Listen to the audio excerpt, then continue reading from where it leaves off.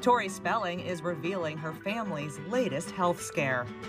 The Beverly Hills 90210 alum told Instagram followers this week that her 14-year-old daughter Stella was hospitalized, sharing a photo of the teen in a medical gown and hooked up to various wires.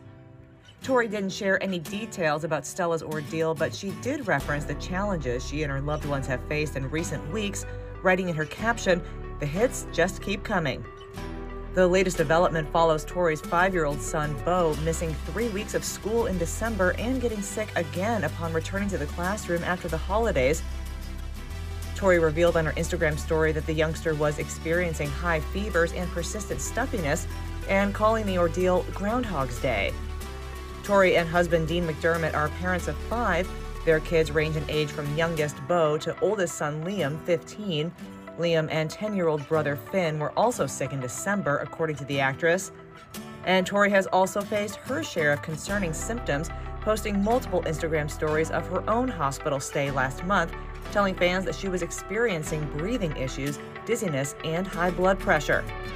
2022 also got off to a rough start for Tori's fam. Last January, the author revealed that she and her entire family kicked off the year with a bout of COVID that affected the whole household, confirming on Instagram at the time that, quote, "every single member got it and had varying symptoms." Here's hoping 2023 only gets better for Tori and her little ones.